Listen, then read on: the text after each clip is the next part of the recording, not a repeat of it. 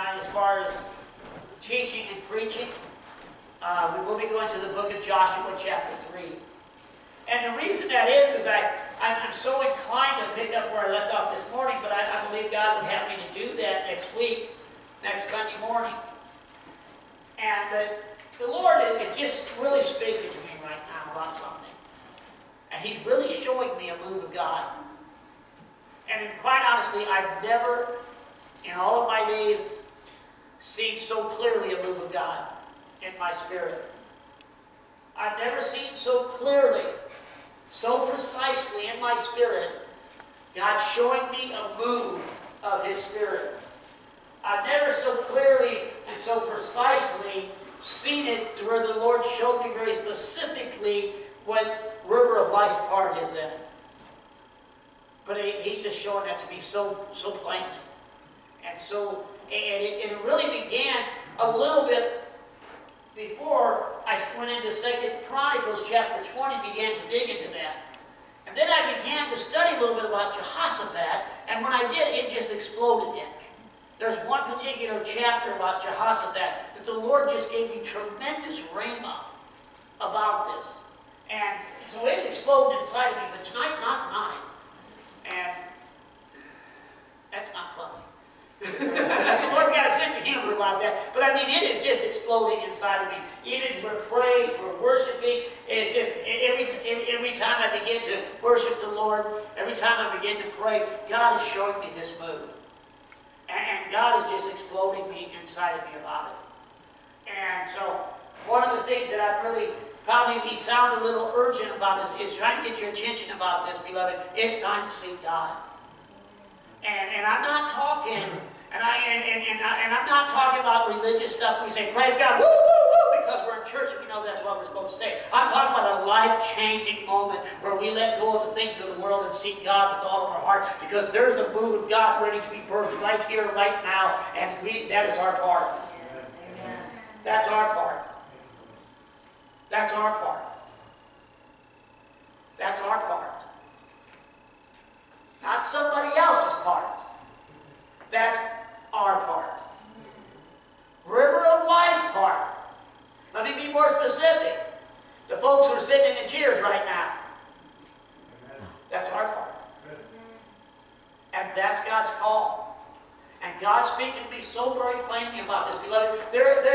Praise God. I mean, there is a city shaking, Central Illinois shaking move of God ready to break loose right now. Right now, I'm telling you, I see that in my spirit so plainly, so clearly. I've never seen anything in the spirit as clearly as I see that right now. But trust me, God began to speak to me first and foremost about this, beloved. And you know what, Pastor Mike? It's time. It's time. He began to speak to me about this a little while back. It's time. That revival you've been talking about. It's time. That revival you've been praying about. It's time. That revival you've been believing God for. It's time. It's time. It's time.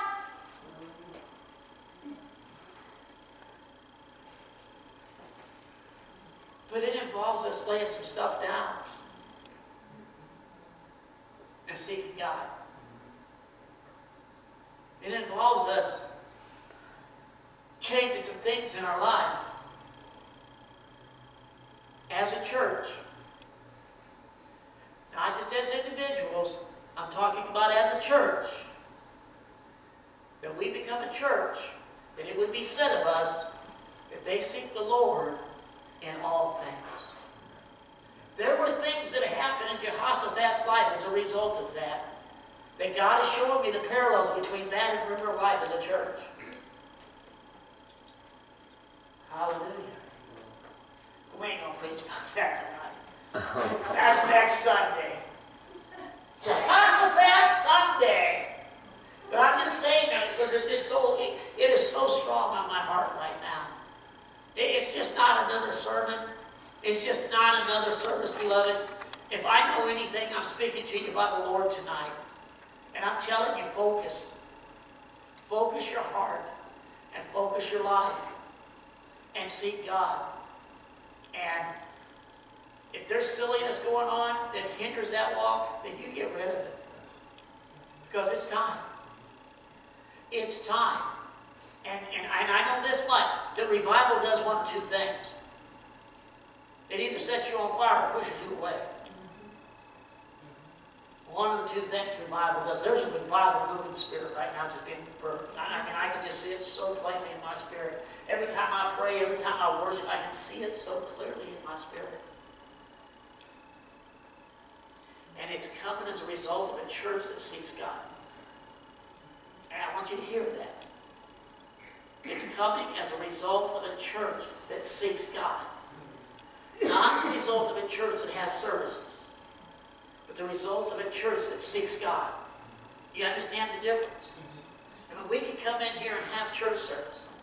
And we can come in here and have a church service that, oh boy, and maybe even a good church service.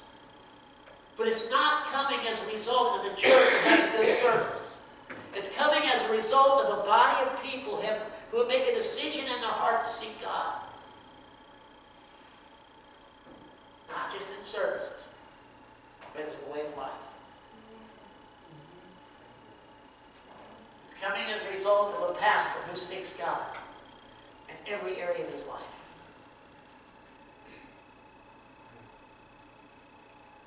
Is anybody here the Holy Ghost? Or is it just me? Anybody see that in your spirit? I see that so plainly. So clearly.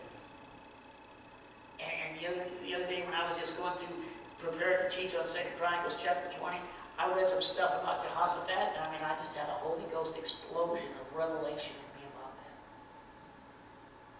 So we're going to study something tonight that kind of related.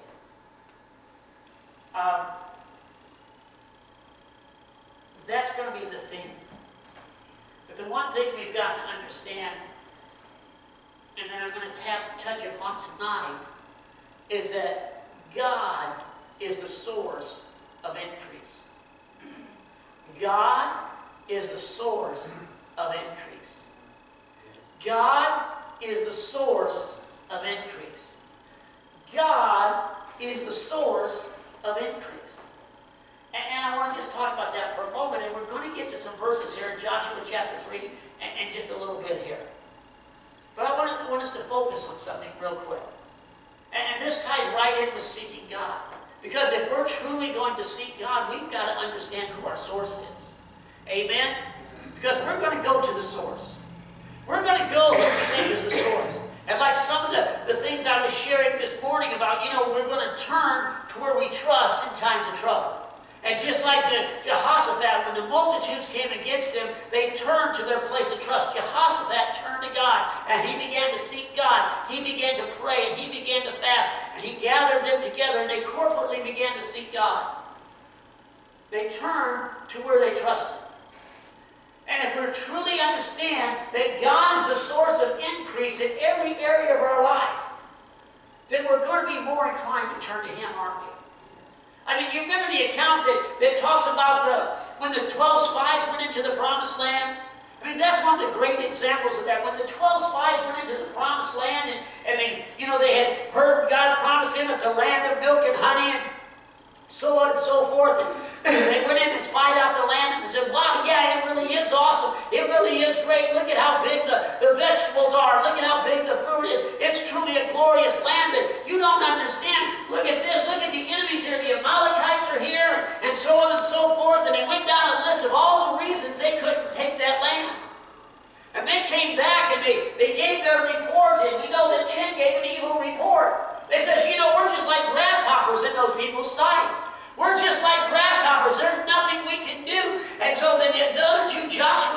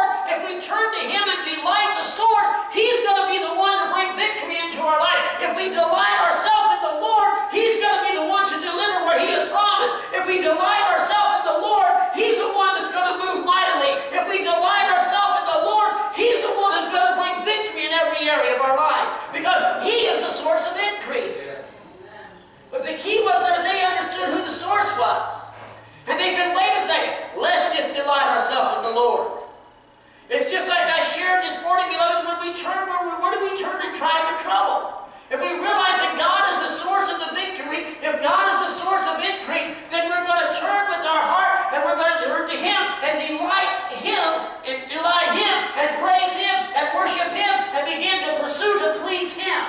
Because we realize something. He's our source. You hear me talk all the time about Asa, King Asa. And again, Asa was somebody that had touched upon the idea of trusting God. Had touched upon the idea of seeking God. And he was a king that there was times in his life when he sought God and he seen tremendous victories. But there's times when he didn't seek God and saw great defeat. And we know that he turned in, I believe he entered into a covenant, I think it was the king of Syria, and as he entered into covenant with him, and we're going to fight each other's battles, and when any enemies come against us, we're going to rely on each other, and the enemy came against him and attacked him, and immediately they were defeated. Why? Because God didn't send the prophet to him explain why. Because you have taken your trust out of God and put your trust into this worldly king. Because of that, you are defeated. When you placed your trust in God, you saw victory. But then later on in his life, he got a foot disease. It says he didn't seek God, and because he didn't seek God, he died. Asa apparently never learned the lesson that prophet brought to him that day. That prophet came to him with a very direct, very specific message. When you trust God, you see victory. When you don't trust God, you see defeat. Asa apparently never learned that lesson. But I personally believe his son learned a lot by watching Asa. Do you know who Asa's son was? Jehoshaphat. And he learned a lot about trusting God. And he learned a lot about seeking God. Beloved, if we truly trust God as the source of our victory, then we're going to seek God. Then we're going to pursue God. And then in times of trouble, the first thing we're going to do is to call out to God and truly seek Him.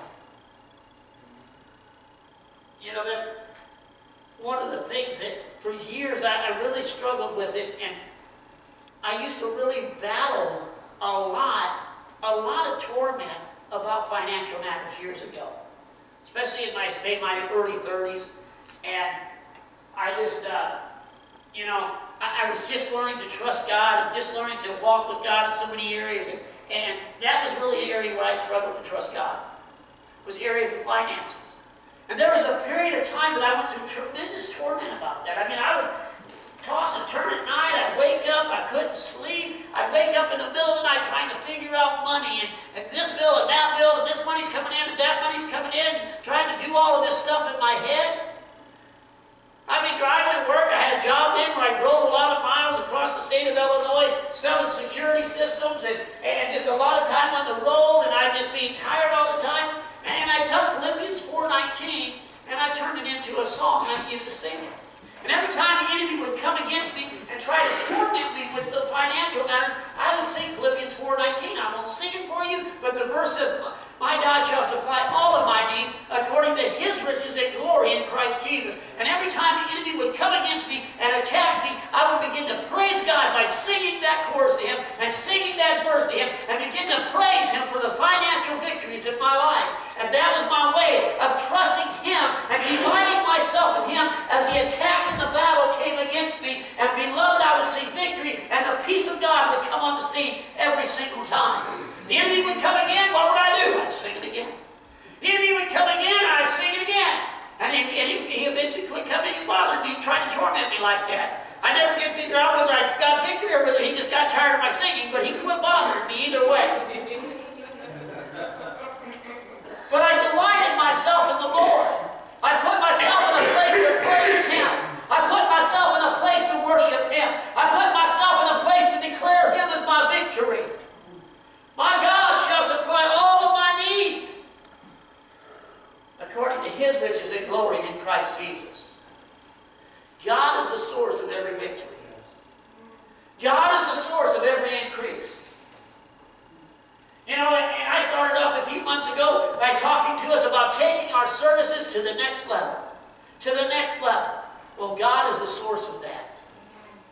I'm talking about a move of God. God is the source of that. I'm talking about God doing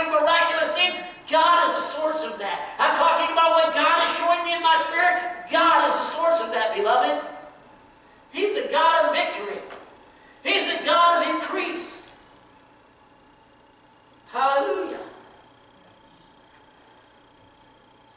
Who's the source of our righteousness? Let me show you that. 2 Corinthians chapter 5. 2 Corinthians chapter 5. Hallelujah. 2 Corinthians chapter 5. Verse 21.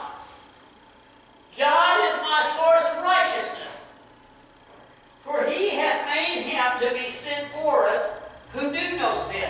Why? That we might be made the righteousness of God in him. I think it's 1 Corinthians 1:20 that says Christ is our righteousness.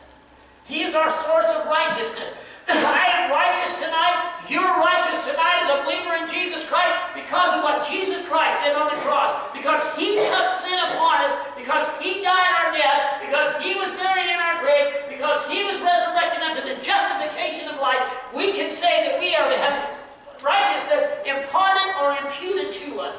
He gives us righteousness. We give him our sin. He gives us righteousness. Christ is the source of righteousness. He's our source. You remember the lady with the issue of blood that she brought her way to the crowd? She heard about Jesus. She touched the hem of his garment. She was made whole. Who was the source of her healing? Jesus was the source of her healing. Do you remember the demoniac that we referred to as Legion because he was possessed with so many demons? He ran and he fell at the feet of Jesus and worshipped him, and Jesus set him free. Who was the source of his deliverance? Jesus was. He's the source of our righteousness. He's the source of our healing. He's the source of our deliverance. And we can go on and on and on and on. The book of Malachi said, we bring in tithes and offerings. He'll open up the windows of heaven and pour out blessings we cannot contain. Who's the source of financial increase? God is the source of financial increase. We can go on down the line, whatever we want to look at. He is our source. He talks about his spirit strengthens our spirit. Who's the source of our strength? He is the source. If we wait upon the Lord, we shall renew our strength. Who renews our strength? He does. He is the source, beloved. He is the source. So why would we turn anywhere else? It's so simple and it's so basic, but yet so often we turn to the things of this world. There's a verse in Jeremiah, and I think it's either chapter 2 or chapter 17, I don't remember, where it talks about the Israelites commit two evils. They turn from God to the world. That's two evils. Turning to the things of the world is considered evil in God's eyes. Denying him as a source is considered evil in the eyes of God. He's our source of righteousness. He's our source of healing. You know, there's a funny thing. Go to the book of Revelation for a moment. Book of Revelation, let's go to the chart, start at chapter 2. Verse number 7. Hallelujah. Notice what it's speaking about here. He that hath an ear, let him hear what the Spirit saith unto the churches. To him that overcometh, will I give to eat of the tree of life, which is in the midst of the paradise of God. Who gets to eat of the tree of life? He that overcometh. The overcomer does. Look at verse 17. He that hath an ear to hear, let him hear what the Spirit saith unto the churches.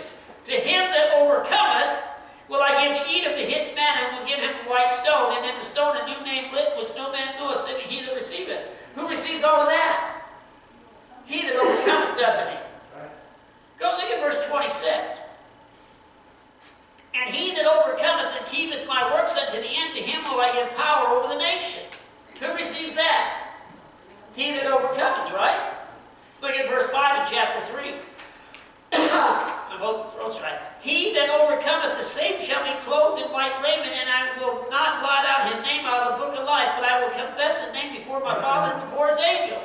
Who's written in the Lamb's book of life? He that overcometh. Look at verse 12.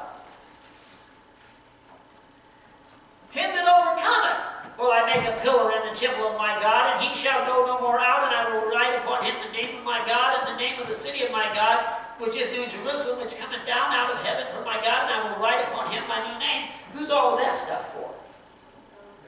He that overcometh. So it sounds to me like all of serious that we overcome, doesn't it? So I can probably give a Bible quiz at a lot of churches and say, how do you overcome? And you know what? A lot of Christians would probably flunk that. They'd probably write down all kinds of goofy ideas. How do you overcome? How do you become an overcomer? We better find out, because all these promises, like being written in the Lamb's Book of Life, is only for overcomers. So we better know who an overcomer is. We better know how we overcome, shouldn't we? I mean, you would think by now all those Bible scholars would have that down pretty good.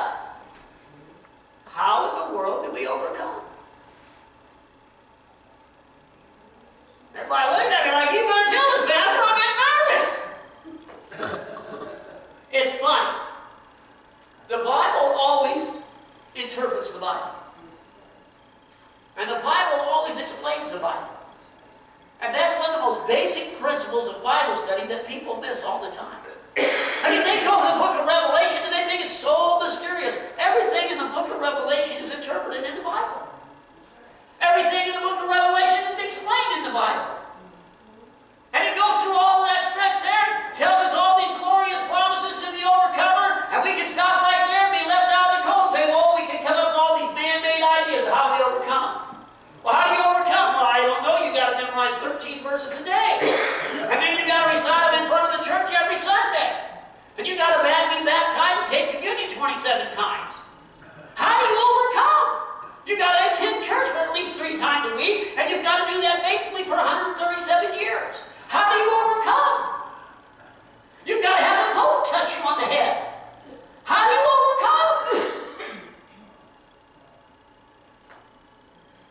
Revelation chapter 12 tells us all about it. It's very simple, actually. It's funny how the Bible interprets the Bible. And it tells us an overcomer is. And everybody says, well, I knew that. Revelation chapter 12, verse 11 says, and they overcame him by the blood of the Lamb and by the word of their testimony. And they loved not their lives unto death. How do we overcome? The same way the Israelites overcame the death angel in the book of Exodus chapter 12 when they put the blood above the door. How do we overcome? The same way those Israelites did when those serpents bit them and they looked upon the serpent held up on the pole by Moses and they were healed instantly. How do we overcome? The same way Jesus told Nicodemus to be overcome. He said, you must be born again. Nicodemus says, how in the world do you do that? He said, if I be lifted up the way Moses lifted up the serpent, he said, that's how you do it. He said, if I be lifted up, all men shall come unto me. That's how you do it. You can become an overcomer by the shed blood of Jesus Christ. If there's any one thing the body of Christ and the church ought to know, it ought to be how to overcome by the blood of the Lamb. Yeah. We ought to at least have that down, don't you think? That ought to be automatic. Say, how do you overcome? By the blood of Jesus Christ, by the power of the blood. There's victory in the blood of the Lamb. That ought to be on our hand, out of our mouth, just instantly. Because then we look at that and we think, oh, how do we overcome? What's it talking about? That's the book of Revelation. It must be mysterious. By the blood of the Lamb. You see, there was a great move of God before Jesus came the first time. John the Baptist was a tremendous revivalist. He went out and had open-air crusades. I don't know if he had a tent or not, but he had what we would call tent meetings. And he preached to people. And people came out in the multitudes to hear him. And they came in the multitudes to come to a place of repentance. And God said that John the Baptist was a man who was preparing the way of the Lord. And how he prepared the way of the Lord and that revival he seen was he called people to repentance and he brought to their attention the Lamb of God. And when Jesus came upon the scene, he pointed to him and said, behold, the Lamb of God who takes away the sins of the world. And when he pointed and referred to him as the Lamb of God, they knew exactly what they were talking about. They were talking about that Lamb that was taken in and slaughtered and the blood was shed for the sins of mankind. And it was placed on the, taken in and placed on the altar and offered up unto the Father. They knew exactly what they were pointing to. He was pointing toward the shed blood of Jesus Christ that was shed over the corner. There was a great move of God preparing them for the cross of Jesus Christ.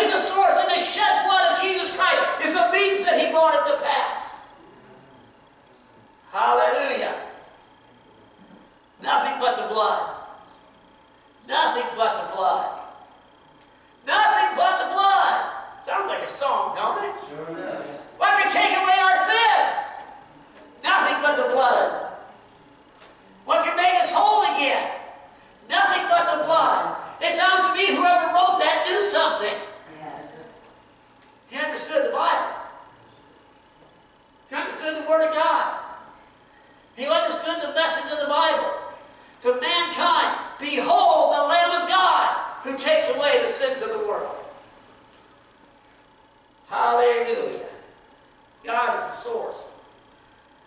The blood of the Lamb is the means. How about 1 Corinthians chapter 3? 1 Corinthians chapter 3. Hallelujah! God is the source of victory. God is the source of increase.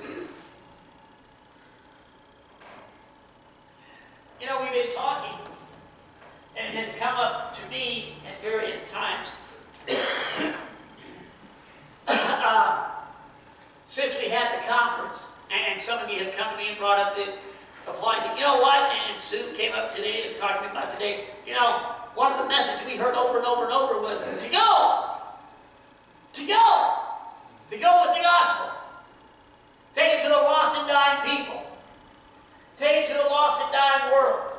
And as we're talking about that, we're preaching about that, and trust me, I've seen in my spirit, I'm seeing a move of God. I want you to understand something. When I say that, I go, ooh, glory to God. I'm not just seeing people get jumping down and shouting in the sanctuary. That's not what I'm seeing. We have that all the time. I'm seeing people out there getting set free. I'm seeing people out there, bondages being broken. I've seen people out there get filled up with the Holy Ghost. I've seen people out there coming to Jesus Christ. I've seen people out there coming to repentance and being set on fire by God. Why? Because there's a church that is seeking God. Because there's a church called River of Life, and they're seeking God. And because they're seeking of God, the Spirit of God breaks loose.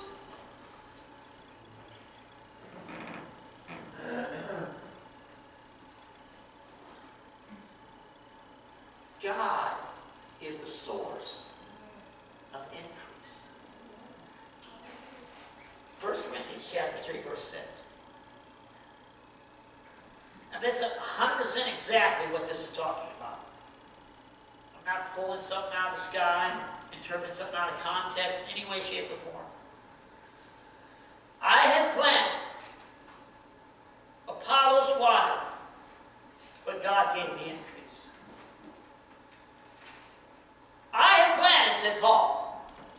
Apollos has watered, but God gave the increase. You see, he's talking about the church here. There's got all these battles going on. They're fighting in the church and who they want to preach and who they don't want to preach. And the understanding from what we know about Paul and the understanding what we know from history about Paul, and this sounds funny because Paul wasn't a very good preacher. I mean, that's historically recorded, and what we know about Paul. Paul was not considered to be a good preacher. In other words, he's the kind of guy who would get up here and preach, and everybody said, oh, boring. Oh, come on, Pastor, don't let him preach again. I mean, he's a lovable guy. We like Paul, but please don't let him preach again. And here's that Apollos. He was a man. Everybody loved to hear Apollos. Apollos was a man who was mighty in word. And could stand up and grab a hold of a congregation and hold your attention, tell funny stories probably, have all kinds of great illustrations, and everybody loved to hear it. And so it started a problem in the church. Who do you want to hear? Do you want to hear Apollos, or do you want to hear Paul? Well, you know, Paul is kind of timid in speech, and Paul's kind of hard to put up with, but, he does have that anointing thing on him. People get healed, and people get delivered, people get saved, and all that stuff, but man, Apollos sure is funny.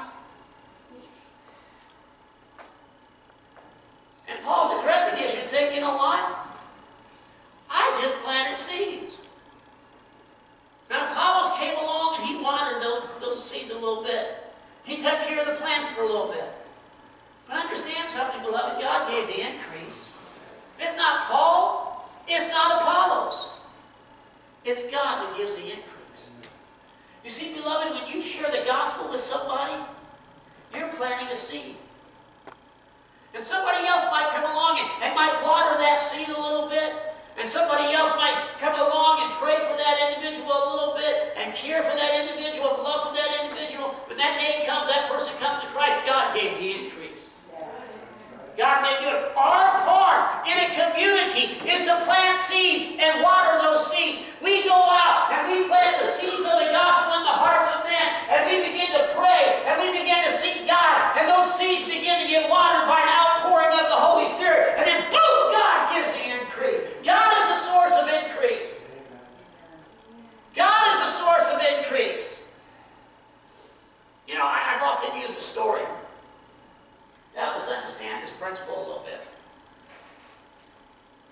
I've shared with you in my testimony about how when I was in Southern California for a period of time, there was just that season where people constantly came to me and witnessed to me.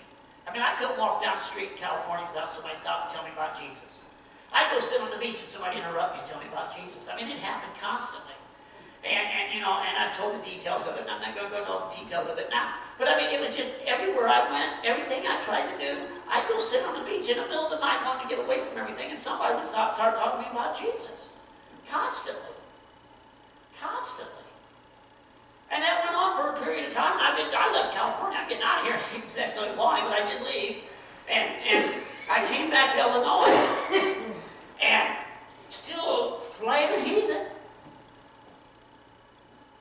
But you know what began to happen? I can tell you the finest detailed accounts of some of those experiences I had where people witnessed to me. I can tell you what they said to me. I can tell you how they looked. I can tell you the food I ate while they were talking to me. I can tell you where I sat at that time. Just etched into my memory. Those moments. And that seed was planted in my heart. Now, a lot of times people might get discouraged and say, you know what, I witnessed to 10 people, nothing happened. Some of those people who shared the gospel with me, who I was all cocky and argumentative with and act like I didn't care, they may have went back to their church and says, you know, I've been doing that witnessing stuff, and I went down in this guy on the beach, and I shared Jesus with him, and he just laughed at me and made fun of me. I ain't doing that no more. It don't work. They planted seeds. And you know what happened?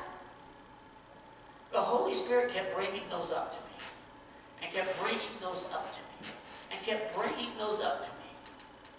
And some people came along since then, and along the way they wandered a little bit, and there were people praying for me, and the rain began to fall. The Holy Spirit began to fall. And one day God gave the increase. But you see what you've got to understand here. Hear what I'm saying, because I'm going to get the scriptures in a minute to illustrate this. They planted a seed in my heart. And the power to bring forth the fruit is in the seed that was planted. That is 100% biblical. The parable of the sower. The sower sows the seed. What brings forth the 30-fold, the 60-fold, and the 100-fold? The power of that is in the seed to bring forth the fruit. Right? The power is in the seed, by incorruptible seed, to be born again. Talks about the mustard seed that was planted, and the tree became giant, bigger than all others, and birds began to come land on it. How did that mustard seed grow? That was in the DNA of that seed, was that tree, right? It was in there. There's a parable too in there that about a man who plants a seed and it grows, and he don't even know how. The farmer puts a seed in the ground, and he don't know how, and one day, poof, increase comes. What am I saying, beloved? If you plant a seed, trust the seed and trust God to bring the increase. Those people never knew that it came to harvest time. Those people never knew there was a day in Illinois when I called out to God to save me. As a result of their seed being planted in me and me being watered, and one day God brought forth the increase they never had no idea. They may have quit witnessing because it don't work. Just because you don't see it. I can remember when I was a kid, a little munchkin in Virginia, and we were studying in school Johnny Appleseed. Remember him? Johnny Appleseed, this guy supposedly walked across the country and planted apple trees.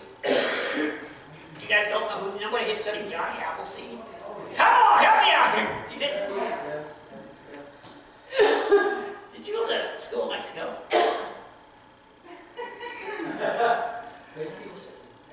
And yeah, like Jose Appleseed.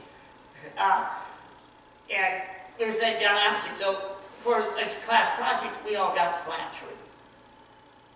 And I planted a tree, and I remember very specifically that Dad planting a tree. Now, time later, we left and we moved away. And I never did see that tree. You realize how big that tree might be now? Oh my goodness, that long ago? It's been a long time now. That tree may be a monster. I mean, it may be huge. I didn't have to be there. The power was in the little tree thing, the seedling thing that I planted. It was already there for that to become a huge tree. And I'm sure that they got water, and God brought forth an increase. I didn't even see that. You see, you may have shared the gospel to multitudes of people at times, and you have no idea the fruit that may be coming forth right now today as a result of somebody you shared Christ with somewhere in passing.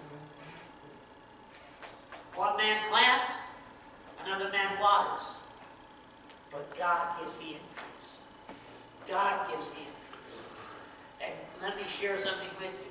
When you plant those seeds, trust me, God is watching over those seeds. God watched over that tree I planted. He watched over it. Made sure it got water. Made sure it grew. Made sure the sun shined on it. Made sure the wind blew and all the stuff it needs to develop and grow. God brought forth an increase. I just planted a little, what do they call it, seedlings or whatever they call them. There's a word for it, I forget. God brings forth the increase. With me so far? Okay, Joshua chapter 3. We all forgot all about that. I told you we were going to go there.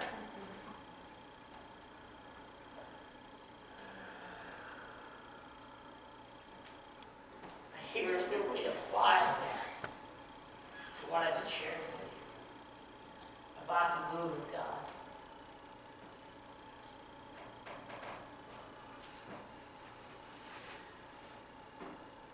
The Israelites are being led by Joshua and preparing for battle.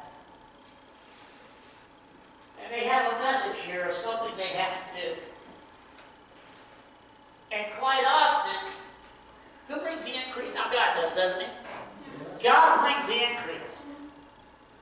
Now, God's going to give them the victory. Right? God's going to bring forth the increase. He's promised them this land. And as long as they walk in what His Word says, as long as they walk with Him, walk in His truth, God is going to bring the increase, or God is going to put it in more common terms, God is going to bring the manifestation of the promise. That would be a good definition of increase, wouldn't it? Increase would be the manifestation of the promises of God in our life. If I'm going to using money, for example, if I'm going to pay a tithe and plant seed and God's going to bring an increase, that means there's going to be a manifestation of money. If I'm going to put the Word of God and the healing promises in my heart and I'm going to believe God for healing, increase would be a manifestation of healing. Whatever we apply it to, increase would be manifestation. I'm talking about a move of God I'm seeing in my spirit. Increase will manifest. When an increase comes, that's a manifestation of what God is birthing in me and showing me. Right? So He's talking to these people here through Joshua and telling them that they're getting ready to march into battle and say there's something you need to do. And I'm going to show you something here that you may see it in a completely different way than you've ever seen it before. Joshua chapter 3. Y'all with me? Everybody's awake and perched, ready for battle. Joshua chapter 3, verse 5.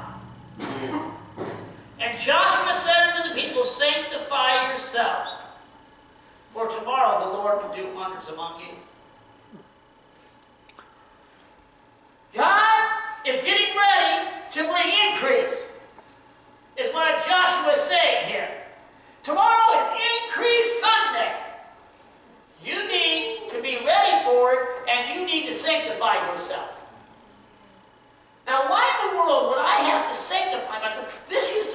why would I have to sanctify myself to see God's wonders? Think about it. I mean, I don't earn things from God by sanctifying, do I? I don't earn things from God by setting myself apart. And the word sanctify there means basically set apart for God's use, set apart for God's purposes. What I always use for an easy, understandable definition of sanctify or sanctification is a sanctuary. In other words, it's something that is set apart solely for the use and purpose of God. So to sanctify ourselves is to separate ourselves from things solely for the purpose and the use of God. Think about this for a second. Why would I have to sanctify myself? And I know God's speaking to me in a personal way about this, about setting myself apart and sanctifying myself in the way of seeking God with all of our heart in a way like never before. God is speaking to me about leading the church into that place. Why would God have us to do that before we saw increase? Because He's telling us to get rid of the things in our life that hinder Him from bringing forth increase into our life. Why would God speak to a church and try to lead a church to a place where they would sanctify themselves and set themselves apart and seek Him and begin to show in us in our spirit a move of God that's coming as a result of that? Because what He's doing, He's saying there's things in your life, there's things in the church, not necessarily bad things, not necessarily sinful things, but things that are hindering me from bringing forth increase. I need you to lay them down and seek me with all of your heart so I can bring that increase into your life. Because He's the God of increase. There are things in our life that will stop us from seeing God's increase. Y'all sit on the edge of the chairs. Hebrews chapter 12.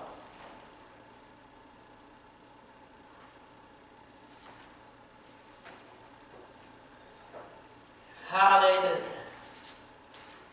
And we're going to look at this for just a moment.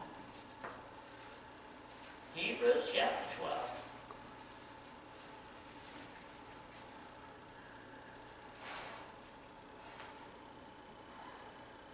Again in verse 1. Wherefore, seeing we also are compassed about with so great a cloud of witnesses, let us lay aside every weight and the sin which does so easily beset us, and let us run with patience the race that is set before us. Looking unto Jesus, the author and finisher of our faith, who for the joy that was set before Him endured the cross, despising the shame, and is set down at the right hand of the throne of God. Verse 1 again, wherefore, seeing we also are accompanied about with so great a cloud of witnesses, let us lay aside every weight and the sin which does so easily beset us. Sin, we understand. Weight. There's things that we might have in our life that's not necessarily sin, but it's something that's weighing us down. It's something that's hindering us in the race. It's something that's holding us back from receiving increase or manifestation of God's Word in our life. And I'm absolutely convinced of something, beloved, and this is a bit of a premature statement in my studies about this, but I'll guarantee you one of the reasons that we're not seeing manifestations in a lot of areas in our life is we're not seeking God like I'm talking about. We are being presumptuous and assuming it's coming without seeking God and getting directions from God on how to see the manifestation. And maybe God is saying, you know what, you need to spend a little bit of time seeking me because there's stuff in your life that we need to get out of the way so I can bring increase in your life. Maybe there's some weight you're carrying in this race that you shouldn't carry. You know, I remember every time I read this, I always think of going on marches in the Army. And I forget now how much an M16 weighs. And it's not much. I wish I could remember. I mean, it's just a few pounds. It's less than 20 pounds. And I'm thinking either number 7 or 17. I don't remember. But just a few pounds. And we'll say it weighs 7 pounds. And you're carrying that M16. 7 pounds is not very heavy, is it? You wouldn't believe how heavy that is after a 15-mile march. Carrying that thing like this for 15 miles. By the time you get at the end of that 15-mile march, that thing weighs like 1,000 pounds. And that little pack on your back that ain't hardly nothing in weighs a gazillion pounds. That canteen full of water that was half empty now, it weighs a gazillion pounds too. And those light things that you're carrying seem so heavy. And it begins to really hinder you. And it begins to hinder your ability to keep moving. And we can have weights in our life that don't seem like that big of a deal. And beloved, the next thing we know, that little weight, after a little bit of time, is so heavy. You see, beloved, there's stuff we probably need to lay down. Because to allow God to bring increase into our life. You see, that's something the rich young ruler didn't understand. God was trying to bring increase into his life. You remember the rich young ruler, the one that came to Jesus and, kind of patted himself on the back, tooted his own, what must I do to inherit eternal life? Jesus went through some things about the commandments. Well, I've done that since I was a child. Jesus was a lot more tactful. I just said, really? I don't believe you. He said, well, that's fine. If you want to be perfect, just go sell all your stuff and come follow me. And it says some big words there. It says, the rich young ruler went away greatly sorrowing. Why? Because he realized that his riches had a grip a hold of his heart that he couldn't let go of. And it broke his heart. Because here he was, he thought he was this mighty man of God, and Jesus just nailed his heart. He said, that's fine. You're all this righteousness, you're this mighty man of God, lay down your money, come follow me. See, Jesus wasn't trying to take money from him. He goes on to tell Peter that, that he would have been blessed hundredfold.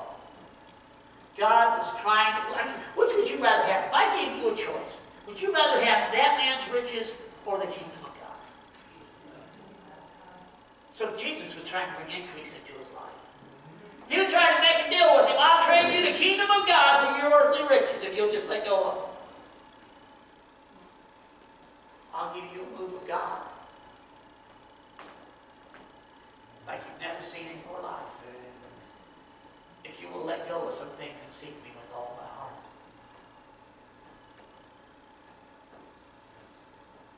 If you lay down those things that hinder and weigh you down, I'll give you a move of God.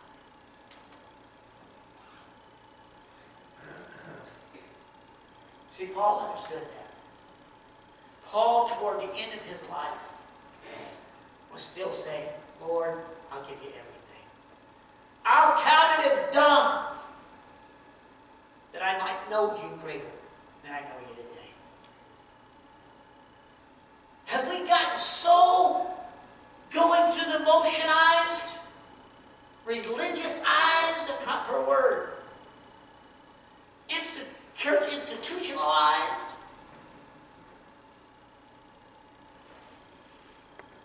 that we're willing to settle for where we're at in things of God? People do that in prisons. They get to where prisons. That's where their friends are. That's where their family is. That's their home. That's the daily routine they understand. Do we get content with church as it is when God is saying there's so much more? And I always wonder that people pray for revival, people cry out for revival, people say, oh, praise God, I want to see a revival. But are we willing to lay down the weights that we need to lay down to see it? Are we willing to lay down the things in our life, those little things that hinder us? Are we willing to stop allowing the flesh to dictate our lives and truly follow the Holy Spirit? Are we willing to give up our daily comforts?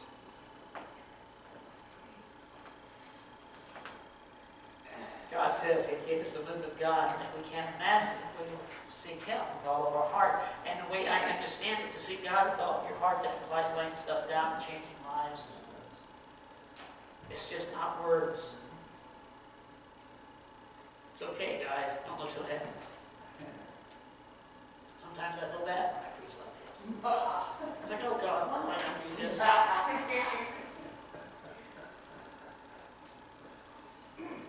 But then there's another side of me that loves it. Because I know this is how we move forward. And this is how we grow. And this is how we stretch and become the people God wants us to be. And I know we need to be challenged. And we have to ask ourselves this question. You see, beloved, I talk about the parable of the sower a lot, don't I? And the parable of the sower, there's things that hinder God from bringing increase. Satan attacks the word. Cares of this world. Lust of other things. Deceitfulness of riches. Afflictions, persecutions, offense. Are we willing to lay down things and say, God, it don't matter anymore. I want only you. You see, seeking God is not going to church. I mean, that's part of it, don't get me wrong. But we can go to church all the time, every service after service after service after service after service after service, and not truly be seeking God with all of our hearts. We can live like the world and come in and raise our hands and say, praise God, preach it, Pastor.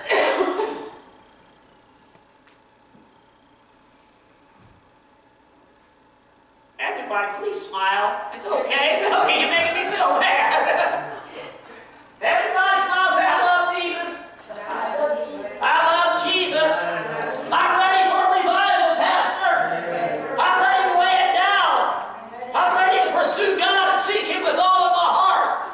Hallelujah. Because there ain't nothing in this world that I care for more than I care about my Jesus. I'm not like Apostle Paul. I'm not like the rich young ruler. I'm not trying to cling on to the things of this world. But I'm going to pursue Him. And I want to be part of a church that they can see a move of God because they sought God with all their heart. I want to hang out with that kind of people. I don't want to hang out with the rich young ruler. You know, and I said, people say, well, who do you want to meet when you first go to heaven? You know, right after Jesus, of course. You know, we always ask that. People always say, well, everybody says, well, if the rich young ruler ever repented and made it, I'd like to meet with him. You don't hear that, do you? I want to hang out with Jehoshaphat, Elijah, John the Baptist. I'll hang out in the woods with John the Baptist. Eat some bugs. Honey. Wild locust. It's my kind of guy. I'm going to raise the standards a little bit. They can camp working beans with me.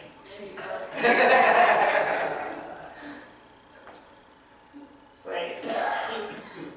In all seriousness, beloved, hear God. It's time. It's time. It's time. It's time to seek God with all your heart. It is a season